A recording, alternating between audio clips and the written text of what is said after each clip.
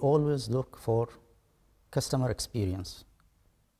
We build our network based on the requirement of our customer, either if they are a consumer customer or business verticals.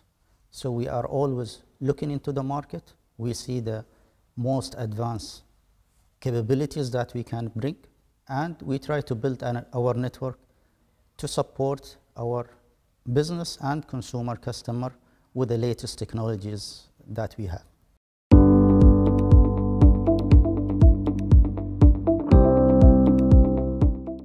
Everybody now talking about AI. So the era of AI just started.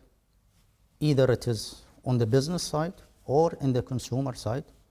We can see the consumer people, they are looking for VR and AR and gaming, and we are trying to support that by deploying a network that can support the AI capabilities and can support very low latency for them. On the other side, also we can see that the business and the different verticals, they are looking also for the AI capability to enhance their products, and we are trying also to provide them with the latest 5G advance and low latency and high bandwidth that they require for their different products and services.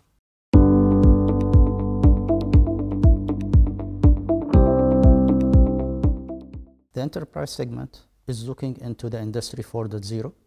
So everybody is looking into enhancing their services. Mostly they are building capabilities of automation, and to have an automation, for sure you will need 5G advance, because most of the application will run on very low latencies and with high bandwidth of download and upload. And this is what we are trying to build for our customers, 5G advance and AI capabilities for Industry 4.0.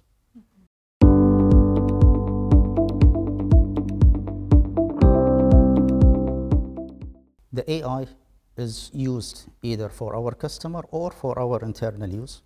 In the engineering side of it, we are using it for planning and operation. In the planning side, we use it for forecasting and predicting the traffic.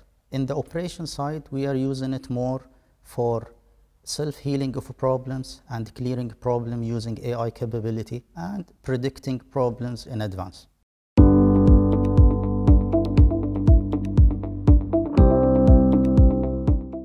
The voice services, till today, it is not moving with any new capabilities, but with a new calling platform that is coming with a 5G advance, we believe that the AI capability built on top of the application will help us to enrich the existing voice with translation of voice, with call assistant features, and later on for business B2C applications.